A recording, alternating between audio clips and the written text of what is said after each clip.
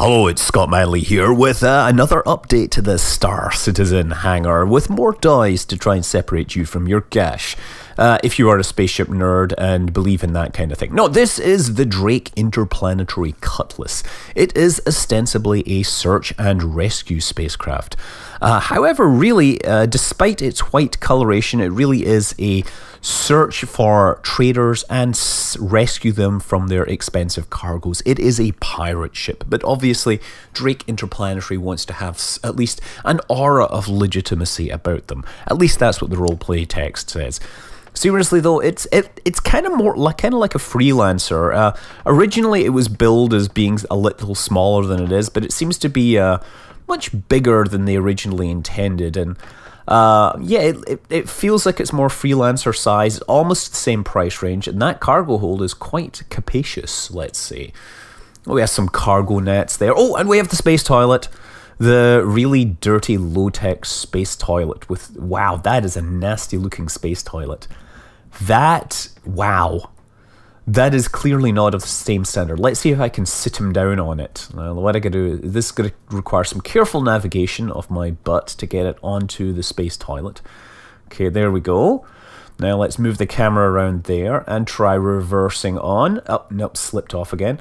Once again, oh, no. Hey, wow, fell out of the spacecraft. Well, apparently that space toilet is capable of flushing entire bodies.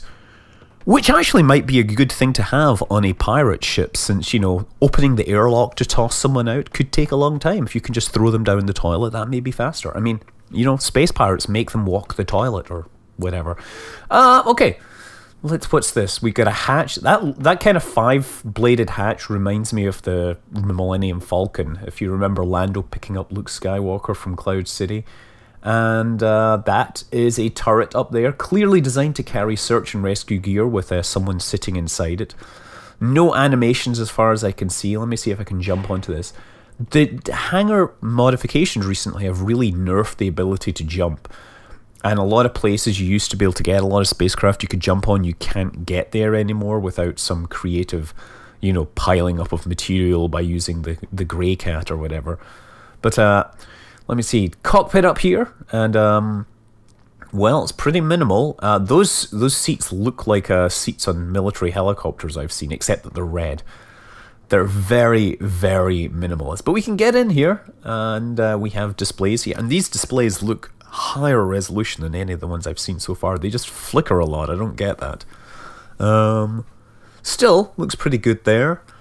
Oh, we get a nice one there. If it will appear, come on. Ah, there we go. Look, nice. So we have like infirmary status, something with 74 on it. We have all sorts. That is one of the best looking displays so far in the game, but I don't think of any of it actually means a darn thing. So yeah, let's take a look at the exterior. You see, as I said, a nice white search and rescue vehicle with a teeth motif painted on it. Really, this makes me think of like a Ford Transit van or like a white, you know, pickup truck. Basically, you know, white van that people might use to, say, rob a bank. That's really the kind of vibe that it gives you. You know, utilitarian. I do kind of think that it's interesting that as a search and rescue vessel, it has these big white wings that come out and nicely block your view to the side. Oh, look, they've mapped you can now actually move the guy's head around by moving the mouse. Hello. Hello on one side, hello straight ahead. Look, very nice. Maybe we could do a night at the Roxbury, you know? that would be... I'm just waiting for someone to do Night at the Roxbury tribute with Star Citizen. Okay, yeah, teeth and eyes, because that's what you want on a search and rescue ship, don't you? The reassuring notion that the ship that's coming to rescue is actually going to eat you. The turret there doesn't look like it comes with any guns by default, but no doubt people will change that. Oh, sliding through the ship, nice. Again, looking at the rather large interior. Oh, yeah, textures close up, not so awesome. Yeah, I do not see anything in that turret. I guess those things there are where the guns are supposed to attach to, but there's nothing attached right now, so... All you can do is admire and imagine and make pew-pew sounds as you try to think what you'll be doing. As you try to think of everyone that you'll be trying to rescue from their goods, from their wares. Anyway, moving on, we have the new Avenger.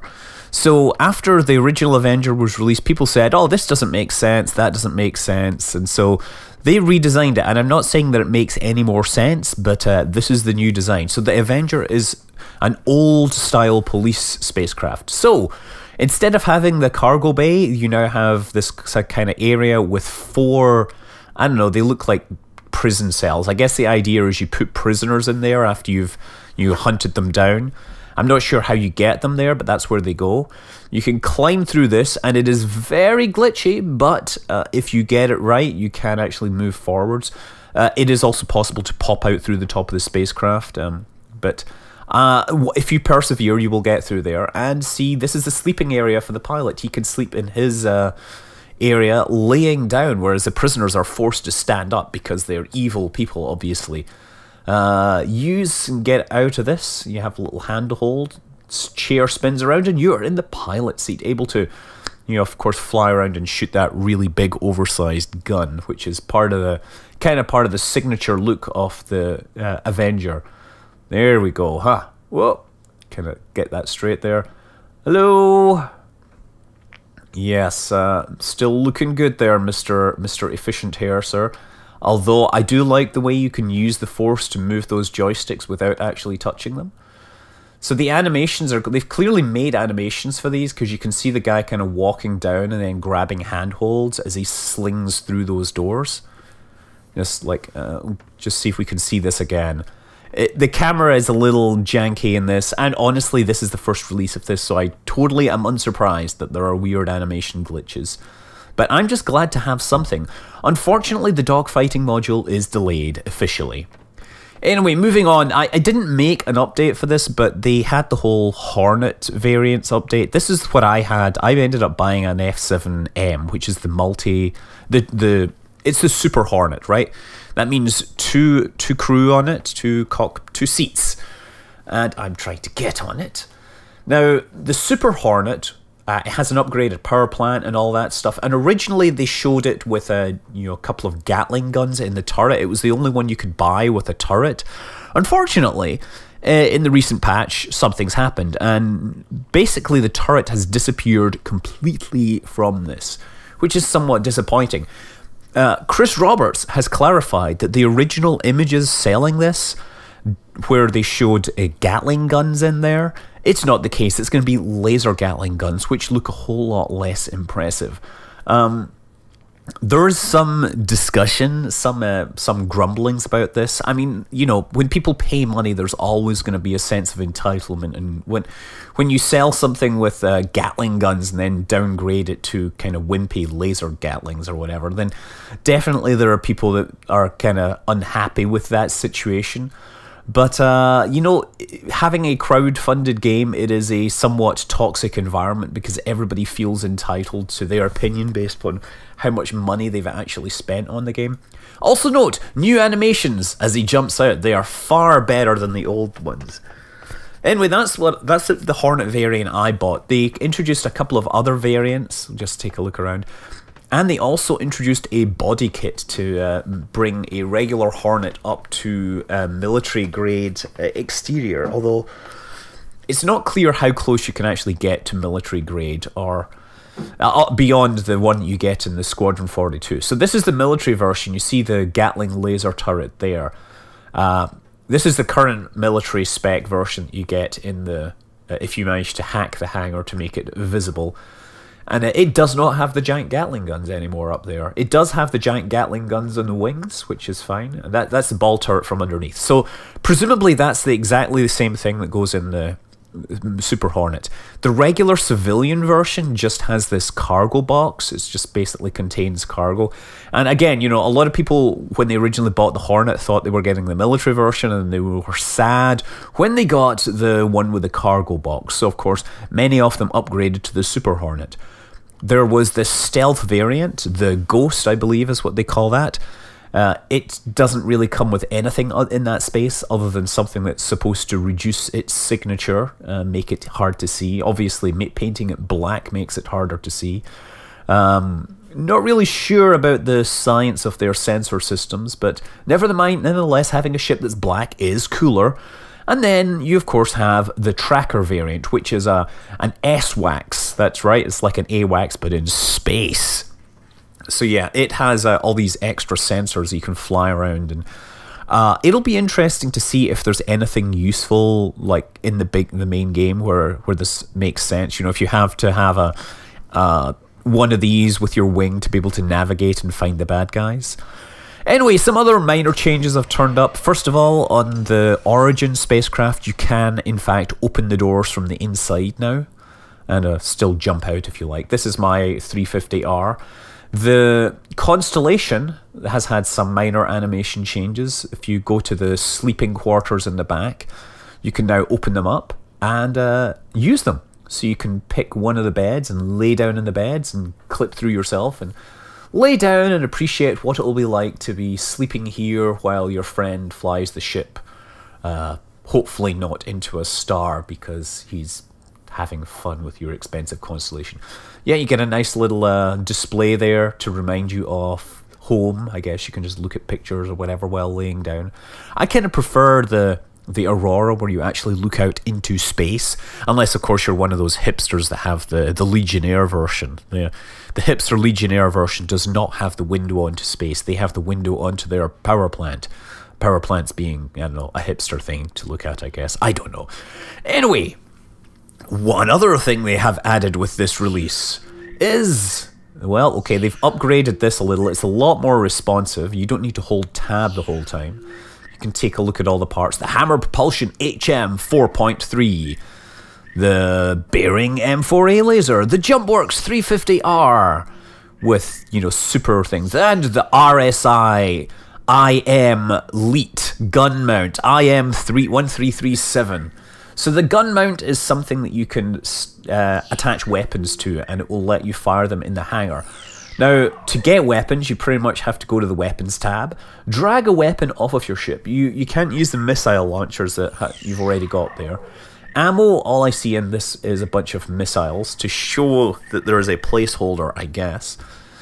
Power plant. Look, there's the power plant of my 350R, and there's my sexy twin thruster racing model Origin, and there's nothing in the cargo right now. Okay, sorry, I'm getting distracted. I was going to be making this thing shoot. Where are we? All the way. Yeah, I think this UI needs a lot of work. It looks nice, but it just is not that functional. Okay, so I got this. Now we grab a weapon and attach it to here. We get a green. The circle is green, and the system is complete. So you got to tab out of this, or hit tab, and then F to close it.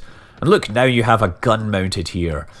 And it's kind of a wimpy gun, because it's a gun designed to fit to a single-man racing ship.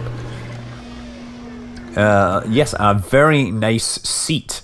Very fancy seat, considering this seat isn't going anywhere. It grips you and holds you as you sit still on your hangar floor.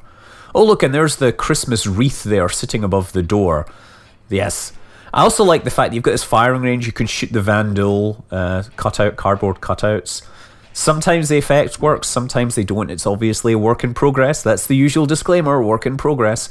Thankfully, the gun isn't super powerful, because presumably behind that door is the hard vacuum of space, and it would suck if you blew a hole in it and sucked yourself out. I mean, literally, it would suck. Yeah. That's the most shooting you're going to do this year. The dogfighting module has been delayed. What else have we got over here? We have the elevator. We'll jump on the elevator and show you what's upstairs. So yeah, as I said, dogfighting module has been delayed. They can't make it. I think in part, you know, Elite maybe pushed the bar, because the sound effects I've been hearing just couldn't compete with Elite Dangerous. I mean, you know, Elite Dangerous has a very well-rounded alpha. Obviously, its scope is a lot less than this. You still have the two costumes here.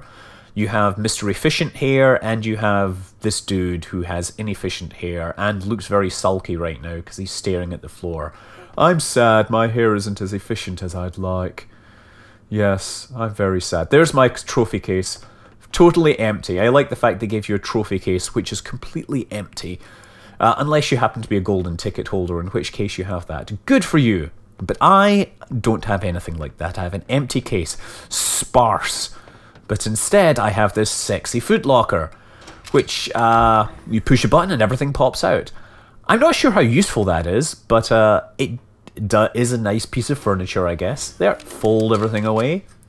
How wonderful is that? And the fish tank has been updated, so you can see this. Is that a helmet in there? I hadn't noticed that. Looks like there's a space helmet that maybe a hermit crab lives in that. That would be kind of funny. Yeah, is that? It looks actually like a helmet from a Halo, trooper. And yes, the Midas fish and everything else. So yes, that is the latest hangar update. Dogfighting module has been delayed, will not be out until next year. If you look at the live stream that was on Twitch yesterday, you'll see the thing does actually work. But yeah, you're not going to play it until next year. Regardless, this is Star Citizen. I'm Scott Manley. Have a great Christmas and fly safe.